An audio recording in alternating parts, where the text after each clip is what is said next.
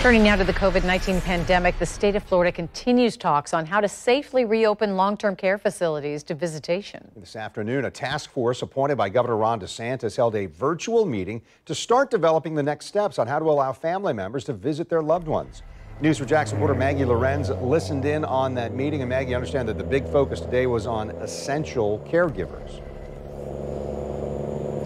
Those are the people who, before the pandemic, were already regularly or even daily visiting their loved ones, but now they've been shut out for 5 months. The state and health officials that were on the meeting, they all agreed today that there is an urgent need to get those essential caretakers back into long-term care facilities, because they say that these communications through phone screens and tablets and through windows and glass doors, it's just not enough, especially for patients who have dementia and can't understand why there's such a big separation.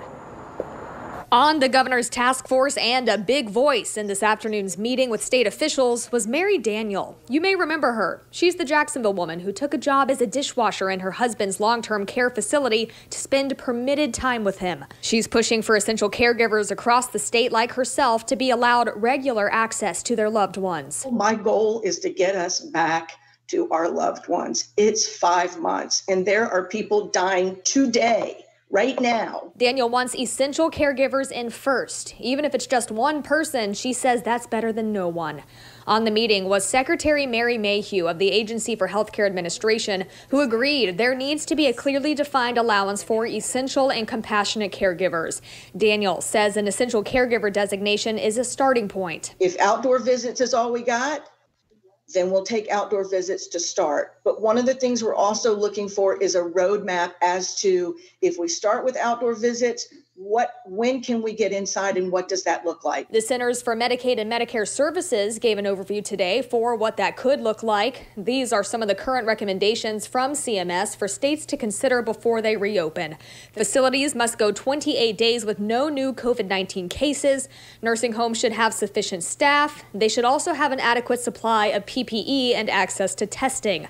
Executive Director of the Florida Healthcare Association, Emmett Reed, says facilities should have control over who visits and when. They need to be allowed to the scheduling of visitors by appointment to maintain social distancing, for instance. One idea Governor DeSantis has championed as an early step would be to allow family members who have tested positive for COVID-19 antibodies to be permitted to visit first, saying those antibodies give a certain level of immunity.